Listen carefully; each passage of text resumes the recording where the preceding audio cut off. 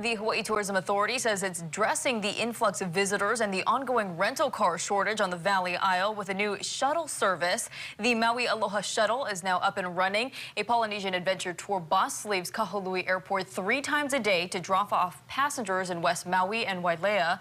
The shuttle is part of a pilot program and will only run until next Saturday.